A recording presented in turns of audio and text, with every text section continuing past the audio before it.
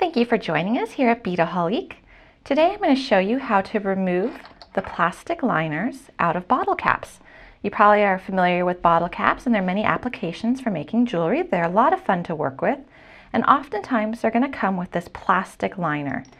And if you are like me, you've probably tried to just get something under there and try to peel that liner out, and it just doesn't work. It's very frustrating.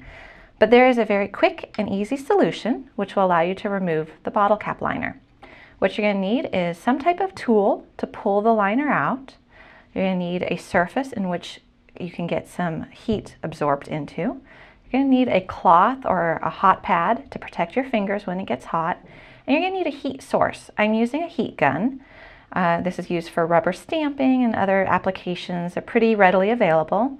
You can also just go ahead and put your bottle cap with the liner in it on the hot plate below your coffee pot where the carafe would usually go for about 10 to 15 seconds and then remove it, and that's going to have the same effect as this heat gun. But for the purpose of this tutorial, I want to show you how to do it with a heat gun. So place your bottle cap onto a surface which can handle some heat. Place your heat gun directly on top of your bottle cap.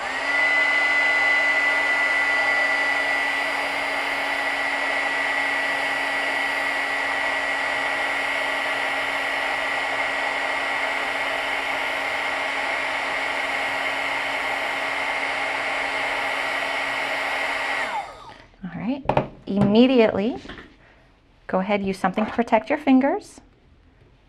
Get your tool underneath. You can see it's peeling away.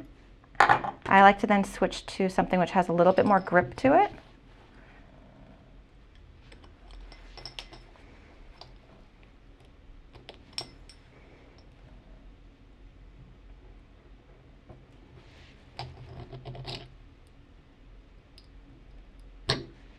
And pull that liner out. As you can tell, sometimes it does pull off a little bit of the finish on the bottle cap, which is totally fine because it's still completely flat. So when you apply your image on top there, you're not going to notice that at all. You'll probably notice that as I was applying my heat gun, I went in a little bit of a circular motion around the cap. That just helped to distribute the heat evenly.